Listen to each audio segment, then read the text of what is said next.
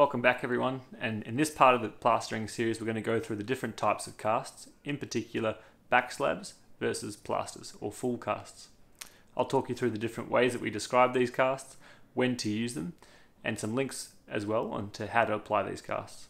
The biggest question people have is what is a back slab and what is a full cast? A back slab is an incomplete cast, so it's not a complete cylinder around the limb that's being plastered. It's used predominantly to splint temporarily fractures that require further surgery, or sometimes is used for undisplaced fractures that don't require manipulation and reduction and just are there for comfort. It also can be used when you have significant concerns about swelling, where you want some area of the limb to be non-completely plastered to allow for swelling. It also might be used in situations where you don't have the technical expertise or experience to feel comfortable doing a full cast, as they're technically easier to do.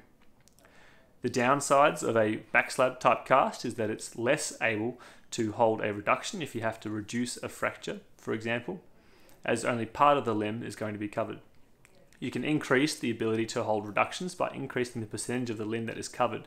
So just instead of using one side, you can use a gutter, or what we call a 3/4 slab, around a few of the sides of the limb. This here is an example of a back slab. It's an incomplete slab of plaster that we've drawn up in layers to make a rectangle of plaster. These can be cut into shapes to fit around metacarpals and thumbs, for example, if you're using it for a wrist. And there are videos in this little series that can show you how to make specific slabs for the upper and lower limbs. The alternative is a full cast, which is a cylinder type cast, or is also known as a complete cast or total cast. These casts are wrapped around with the plaster sheet circumferentially in layers to create a tube, which is complete.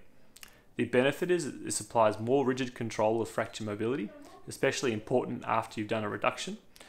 One of the downsides is, however, if you get lots of swelling of the skin, for example, if you put your leg down when you get home after cast application, or the injury itself causes further swelling after it's applied, you can get effectively a tightness around the limb that can cause serious problems. It's really important after applying a full cast in particular that you are giving patients instructions about things to look out for, which are covered in one of the other videos. When to use either cast is really at your discretion. If you're able to do both, we recommend typically that back slabs are applied for simple injuries where lots of swelling is expected or the pending transfer to another area for further care, and a full cast if you think this might be the definitive treatment for a patient, because it can then be kept on for the entirety of their care. This is particularly important if you've reduced a fracture, because what we don't want to do is have a reduction performed in theatre or in the emergency department that then requires a change of that slab to a full cast later on that requires the cast to come off. So if you're doing a reduction, it might be a good idea if you think it's not going to be too swollen. One of the other considerations is people who are going to be travelling on an aeroplane.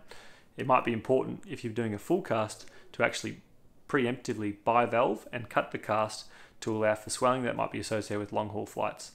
Patients that are going to fly with a plaster are usually put in back slabs and often will require a letter of approval from the medical team that they need to take to the airline in order to get approval to fly. I hope that helps make it a bit clearer but when we talk about back slabs and full casts, and please pop any questions you have down in the comments below.